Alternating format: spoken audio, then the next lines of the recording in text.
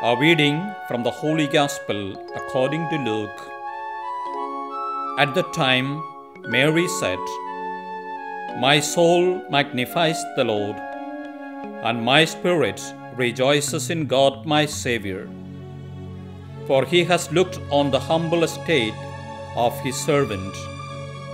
For behold, from now on, all generations will call me blessed. For he who is mighty has done great things for me, and holy is his name. And his mercy is for those who fear him from generation to generation. He has shown strength with his arm. He has scattered the proud in the thoughts of their hearts. He has brought down the mighty from their thrones and exalted those of humble estate. He has filled the hungry with good things, and the rich he has sent away empty.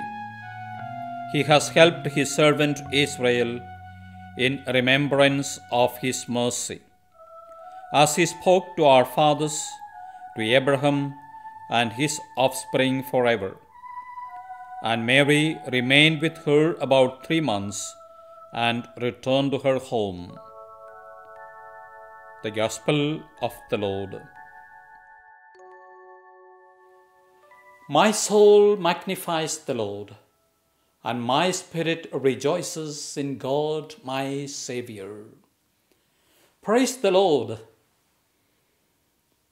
The Magnificat is Mary's most humble yet joyful admission of God's incredible work in her life and in the life of the people of Israel.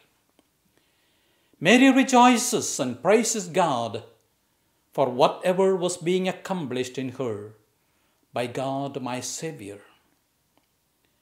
At the same time, she recognizes her lowliness and unworthiness to be an object of such great marvels, and she acknowledges that it is the Almighty who has done great things for her.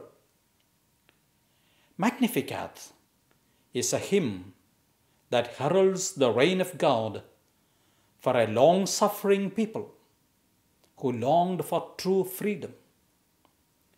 It sings of true victory of poverty over riches and weakness over power.